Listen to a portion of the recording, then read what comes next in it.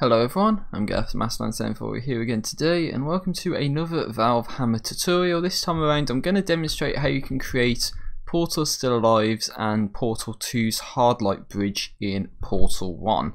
So let's get started with what we need. We're going to start with a prop static in this case, though if you want to have it movable then you might want to set this to a prop dynamic instead. And we're going to find the emancipation field, which is what's used in Portal. So I believe it's the Portal cleanser that we have to look for, which is this model right here. And in this case we're just going to rotate it 90 degrees in the Z, and then we're going to duplicate it and put it over to the other side. So I do have to decrease the grid size a little bit to get it into position. So there is good enough. And then what you can do is just click shift or hold shift, drag, and that duplicates it with the exact same properties. So there we go, we got our emancipation field base set up. And all we need to do simply in the case where we are not going to enable it or disable it is just get the invisible texture, the tools invisible texture, and put it about the midway between the emancipation field models here. So I would advise you have it longer in a particular dimension, so it's not going to have like one thickness, but in this case it's longer than it is tall. So in this case this is going to do everything that we want it to in terms of blocking the player and blocking physics objects, but allow portals to go through it. And what we're going to do as well is also create a basic no draw block as well. I'm actually going to put it on the other side of this, and as you see it's got the same dimensions. So if we make that 0 thickness as well, or 1 thickness, sorry. And then a good thing is if we don't tie anything to entities right away, we can actually disable the invisible texture. So it allows us to texture this no draw with the effects block field texture, which is straight from the Portal Still Alive game files, which I'll leave a link in the description below and probably the comments as well to the mod on PC of Portal Still Alive, so you can grab this texture if you want to, but this is what's used in Portal Still Alive. You can also grab the Hard Light Bridge texture from Portal 2 if you really want to, and as you saw there I changed it to 0.5 because that stretches to fit the field properly. And then if we go to the other side, you can hold Alt and right click and it applies it to the back face as well. So then we can turn the invisible, well, you can turn the invisible texture back on, but there's one last thing we need to do, which is to take this texture that we just made, and we just turn it into a funk brush that is never solid. And I think that's all we need to do there. Now of course if you're going to go down the route of enabling and disabling stuff, then you can always turn this invisible texture into a funk brush as well, just a regular funk brush, and of course you'll have to name it as well if you're going to turn it on and turn it off and all that as well.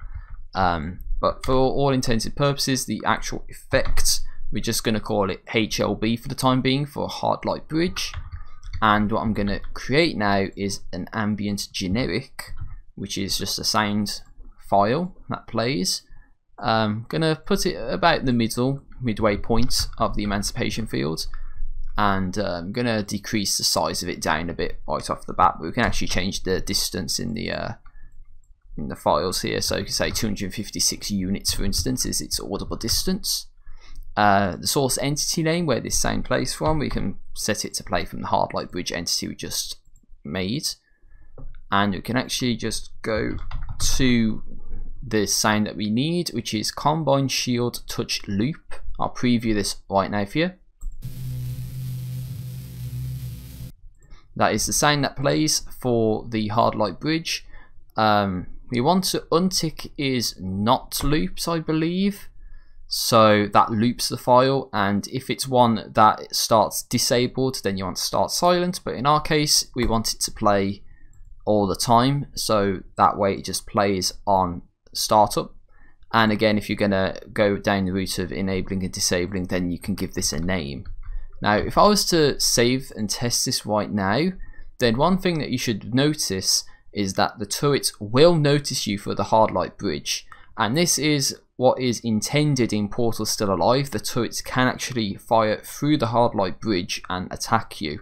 So if this is what you want, then you can just stop this right here.